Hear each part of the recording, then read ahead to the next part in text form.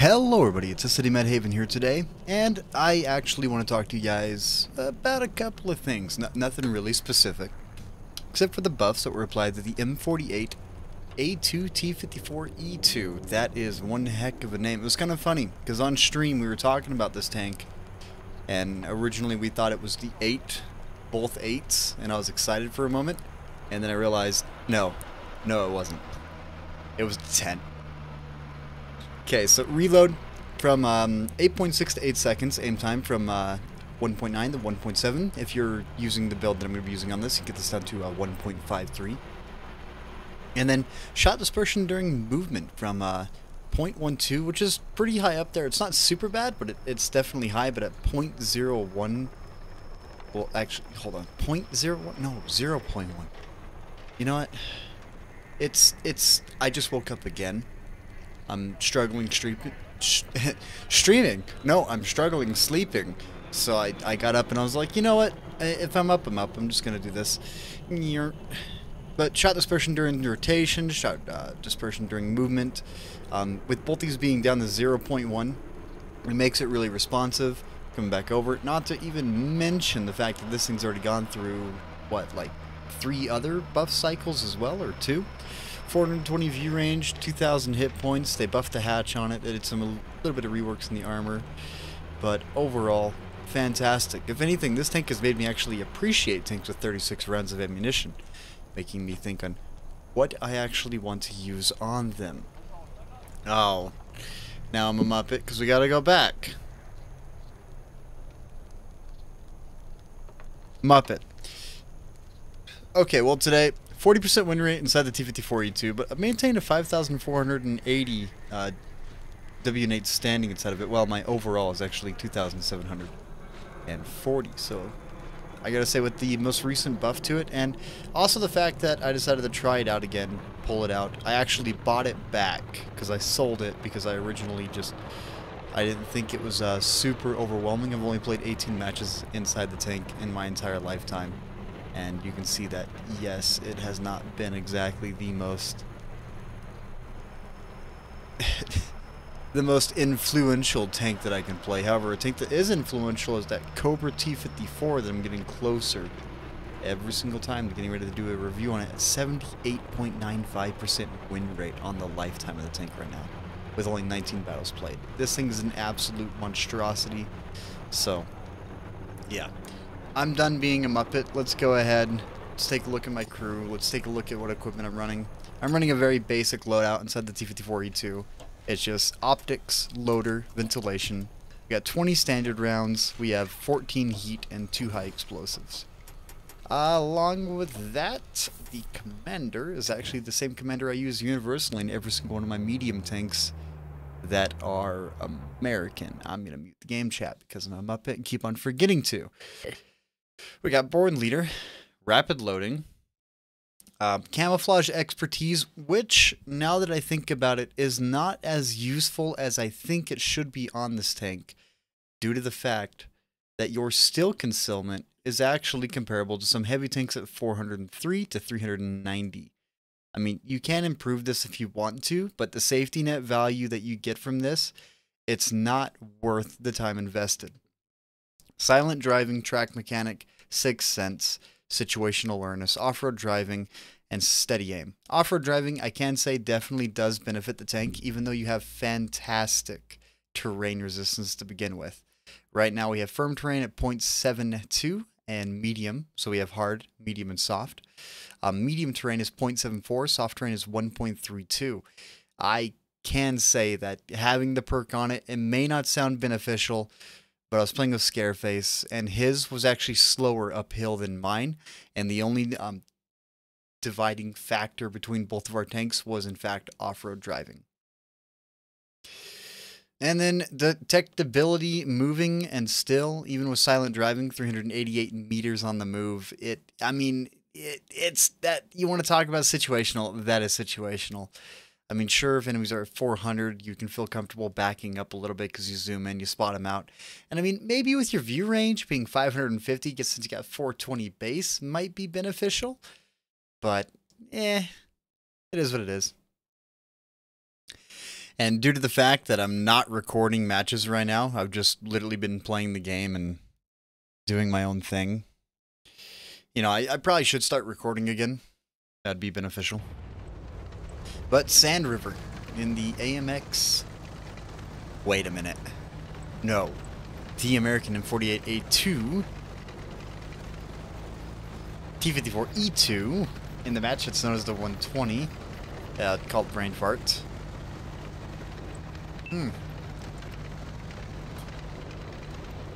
Don't judge me. I'm tired. Alrighty. So we decided to take left. Originally Blade was talking about wanting to go on the right side of the map out to, let's say, just working the back ridge here and providing sniper support heading down the JK line. But I said, nah, let's actually head up and apply some pressure up top here. First shell, we're going to miss right here into the RU-251. Thing is that with the reload buff in this, you're down to a 5.7 second reload now. And that actually puts it on par to the STB1, which has, or had, one of the best DPMs as a medium. However, the difference is you get this tank, you make a trade-off for mobility. You make, like, you sacrifice mobility for armor. Up in the top here, we got a 268 version 5. I called it out. I kind of told Blade, you know, let's actually sit and wait for this 268 to pull up. Because he doesn't have gun depression, so what we're going to do is we're going to pre-aim for his hatch, and then as he decides to come over, we're going to throw a shell into it. This is something that we do quite a bit. Waiting. There we go. There's the pre-shell. Blade wasn't set up and ready to go.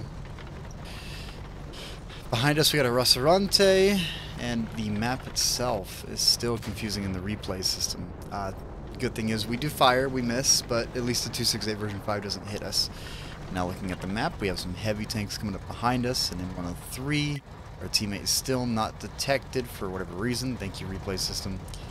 But applying pressure on the 268 felt like the right call right here, and then being able to come around. And the DPM buff that this tank got, some people may not think it's that big of a deal, but having a 0.6 second increase to a reload really makes a huge difference. I mean, just look at how quick this tank is firing right now. It is throwing shells out left and right, 400 alpha, and it's just really quick. I mean, this is really quick. Also, this is the first match I played on the tank of the day as well. This was literally like I read the buff, I read it off the Blade, I said, okay, I'm gonna play it. So we did. This match actually went really slow and then really fast. A lot of pressure applied, plus the ammunition loadout inside this, it's very well balanced in my opinion. I'm checking behind me to see what the Restaurante hit points are. But sadly, for whatever reason, the Restaurante doesn't want to pop up at all, no matter what I do. Look at this, that is ridiculous. But you can see the way the team's loaded out. It's pretty far spread, and not all the enemies are spotted. Yep, thank you, replay system. You are amazing. Here we go. Right back at it. The gun mechanics, though, they are really jumpy.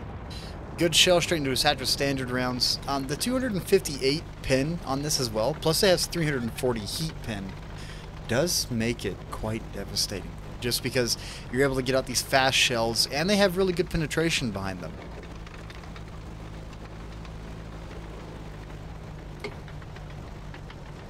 I should grab my remote. As you guys can tell, I am definitely just not here, like in the slides. So, during the time that we played this tank, it was really fast, really aggressive. And, I mean, I only put 5 matches into it today, but the buff that they gave it, I gotta say, I'm probably going to be putting a lot more matches inside this, because now it's at a comfortable state. So, compared to the STB1, which is the only tank that I can really compare the DPM to inside this tank, this one it's got 10 more alpha, same fire rate, it's got better view range, but it lacks the concealment, but it makes up for it by having heavier armor on the sides, allowing you to actually side scrape. Here we go, taking our time on the T57, waiting for him to peek. If he peeks again, I actually can't remember. This match was just playing. And hello, artillery. It's so nice to see you. We all love you, Sky Cancer. It's so balanced, so dynamic. At least I didn't lose half my hit points. Because, I mean, it is a 212A. And that thing, they buffed for whatever reason. It goes 45 now with like 14 point something power to weight. It's got really good power to weight, and it's way too fast, and it can self-spot with 390 view range. So I kind of disagree with it, but it is what it is. I decided to fall back, and my goal right here was to kind of do a mixed cross-up. If you guys have any idea, right here you can head out further right while your teammates up high to get cross shots into the guys that are working the top ridge. And right here, I did get detected against the T57, so we took a back path.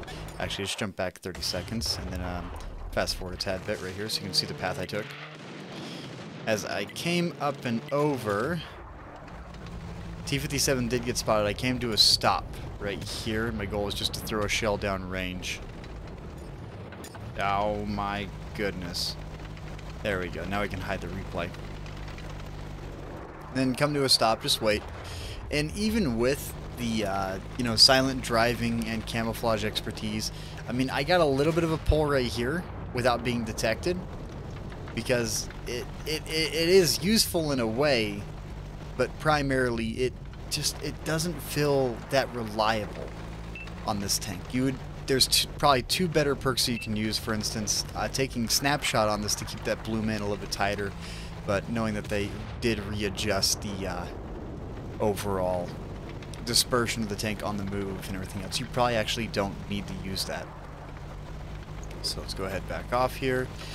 And yeah, no, this is, I gotta say, they did really good. Blades already went ahead and pulled down right there. You can see them smoking off in the distance.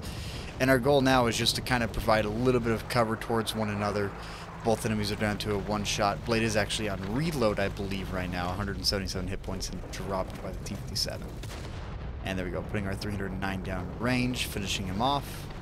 Down to 7 standards and 8 premium rounds. We're going to miss one. And I can't remember if I pushed or if I stopped or whatever it was. Hit by artillery. Sorry about that. They were just as confused that I was awake as I was. So right here, we got the standard throwing down range. We're going to miss it. But, you know, high explosive, I always recommend to take a couple. Here we go. We're going to ricochet. Kind of hoping that I could use those to kind of block a heat round just in case. Good ricochet. We're going to throw a shell down, take down the 268 version 5, and bath. Is that the 705A is left up on the left side right here. I don't know if I actually went after him directly or not. I might have. Or did I miss? I think I missed a shot. I did miss a shot. Oh, crap. Okay, here we go. This is actually a good shot. And I'm surprised. And I missed it right here off to the right side. The 268 version 5 did get spotted, so I came over and I swapped shells. We throw one into the MX. Oh, okay, never mind. We do shoot one high explosive, but it was a miss. It was being prepared for that waffle. Alright, never mind. I made a mistake. Ricochet, it's the clear. Gonna push up. You guys can judge me later. Actually, we can just speed this up a little bit. Bring it up, slow it down. Let's go ahead and drop the overlay there. And now I'm in a little bit of a panic state. I was like, where'd he go? And then I pull up, and right here, spotting out the 705A, which is not the 705A, like the pull up further back, throwing some shells in range. I don't know if he was distracted or if he quit out or what he did, but it was a 4 to 5 right now. And I was just a little bit confused in what the 705 was doing right here. I was aiming for the ammo rack because I knew where the ammo rack was, to be able to pop the top. Since if he was AFK and he looked away for a split second or whatever it was that he was doing, I wanted to guarantee that, you know, ammo rack, which you can if you know where the ammo rack locations are. And then the drive down the further right, because we already know the 705 is going to be coming around the right side, right there. So we wanted to get into a better position to be able to take a pop shot. Sadly, we hit top plate rather than aiming for the low plate. And there we go. One down low. And the armor on this is actually really surprising. And yes, auto aim. That was actually a lock shot right there. And I remember that one. I actually kind of thought to myself that I need to stop doing the locks. And getting in close to try and rely on the thick armor that this thing has all around. We'll actually check out the armor model after this one, because they did do a couple of buffs to it. The hatch is thicker compared to what it is in PC, and putting a heat round into the top plate, and getting down to my last final 3 shells, and artillery getting dropped by artillery. So let's go ahead, return the garage, and sadly that match actually did not load up the screenshots for the match, so I'm kind of happy that I have 1, 2, 3, just in case, unless it's actually inside the profile tab, because there has been moments it's not been. T57, Cobra, M48 Pilsen, Prokhorovka Highway. It is not there anymore, which means, yes, I have to come over to here and get this thing lined up. Like a Muppet, I am. So, this match was 6 kills, 9,192 damage dealt, and 1,962 base experience. Jumping over, made 125,000 silver off this. It was a mastery badge, I mean, clearly with 9,000 damage. And then jumping to the back page here. Blade ending up in 10th position, but he did really good for what was needed. It was, he got rushed, taken down, got hit by a T57, and rushed by the 268 version 5. But yeah, no, you guys, that was an awesome game. Primarily the buffs that were all applied today. One of them, I was actually talking with Scareface about the Tier 9, the T54E1. So the concealment while moving, from 1.29 to 0.87. I'm actually kind of wondering what that could mean. I don't think it is what I think it is, but it's not a heavy tank.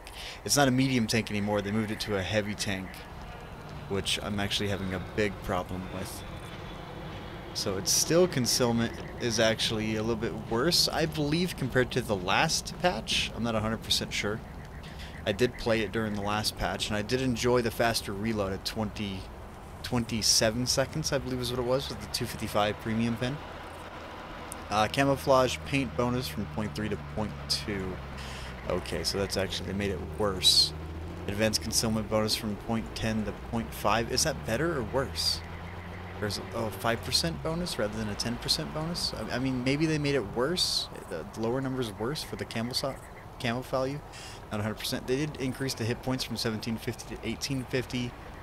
Health burn per second from 135 to 146.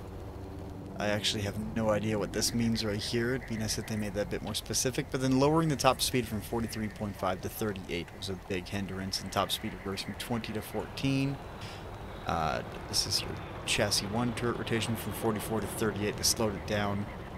And then they increased shot dispersion by 0.02. which made it a little bit worse. But they did give it 310 heat pin, while PC has 310 APCR. That travels at like 1375 or 1373 velocity, and then they lowered the speeds of the turret. They increased the dispersion values, and then health regeneration per second for like whatever this is. Makes no sense to me. Hull armor from 110 to 127, turret armor from 127 to 152. Thing is, this is not beneficial. This doesn't make it a heavy. Added HE shell, which is nice. They swapped the APCR to heat. They went from 210, 55, 210, 255 to 248, 310, then 53. They added a high explosive that is 420. Honestly, there's no point to fire this HE shell because 420, 30 more alpha on that is kind of a joke. Reload speed from 33 to 37. Initial clip. from 2.2 to 2 seconds, accuracy from 0.4 to 0.38, so that's kind of a buff there. Spurring during turret rotation, they increased it. After shot dispersion, they did lower it to make it a little bit nicer. And then they redid the experience on the engine and the gun, which was nice to see. Also, the penetration difference on the 90mm right here for the T69 was also transferred over to the Tier 9 as well. So that's the buffs that they did over on the new... okay, so I love this. American Tier 9 T54E1 medium tank. It's labeled medium tank here inside the patch notes. Okay, we converted the T54E1 from a medium tank to a heavy tank for battle transitions as you move to the T57 Heavy. This change includes a reduction in mobility and increase in health and better penetration values for both guns, with the 105 receiving a heat premium shell to match the reset of the line and playstyle. We also adjusted the unlock order for modules you're going to gain access to get the top gun. So, let's talk about this. It's converted to a heavy. Okay. Whatever. Just kidding. It's not a whatever. My biggest problem with this is that the T54E2... Let's look at an actual heavy real quick. Let's go look at the armor. 254, 228, 190, 158, 152, 147, 139, 127, 101, 94. What's the side looking like? We got 63, we got 59, we got 57. None of those can be overmatched by 105s. We can come further up. Let's actually go on lower the further we go down. We got 44 along the top sides there. That can be overmatched by 150s and 14s. Okay. Now let's look at the T54E1. Let's go armor viewer. 177, 152, 127, 114, 108, 101, 76, sure. 69, sure, nice. 63, 60, 57, 50. Oh, okay. Okay. Problems. A couple of problems. Number one being, this doesn't have the armor to play as a heavy tank. Your turret's a little bit unreliable. The most consistent part that people bounce off of on this turret is actually this bar right on top. That's 50. This was one of the most consistent spots that I've seen people bounce off of. And you got your 63 in the left and right. This is the most consistent parts that people actually bounce off on this turret because of the way that it's made. Then your actual top armor and the further back is 25. So it's easy to hit that if you're above them. Problem being, I got penetrated by a Tusk twice and killed. So yeah, I mean, I'm a heavy tank that can get pinned by high explosives from a light tank. That makes so much sense. Same thing about the Cobra T54. It is, by the way, the full premium loadout on this is because I was like, screw it, people are playing it like this right now. How aggressive can it be? And oh my gosh, it's aggressive. It's stupid. But once I actually drill it down, that loadout's gonna be changed. But yeah, just the fact that they're changing these tanks and they're making fake heavies. We're not using the 357 system that PC is using. We are using class-based matchmaking, where it's going to line up the same tier, same tank, and it's going to play versing each other. But then all of a sudden you take this medium tank and you're like, it's a heavy now. But now on the enemy team you got a 705, or you got a T10, or you got an M103. What is the T54E1 gonna do against an actual heavy? Bounce and then get pinned every single time consistently? Sure, you have burst potential, but a burst potential tank like the AMX-50B I think would be the greatest example. They converted that to a medium tank because it never really performed as a heavy, but they left the concealment the way it was. I think that these tanks would be the same way. Keep them as a medium, but destroy their concealment. That way, at least with our class-based matchmaking that we're using, because we're not PC, we're console, and they're not using the same matchmaking system, which is how a lot of these tanks are designed to play against. Like how Tier 8s are made. They're made around the 357 matchmaking system. So yeah, that's pretty much about it. Other than that, you guys, if you managed to sit here through the 24 minutes and just a single match and me just muttering like a muppet, then thank you.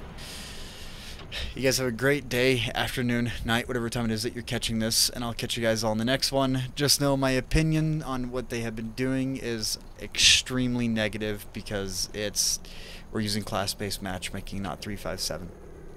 You guys have a good day. I'm out here.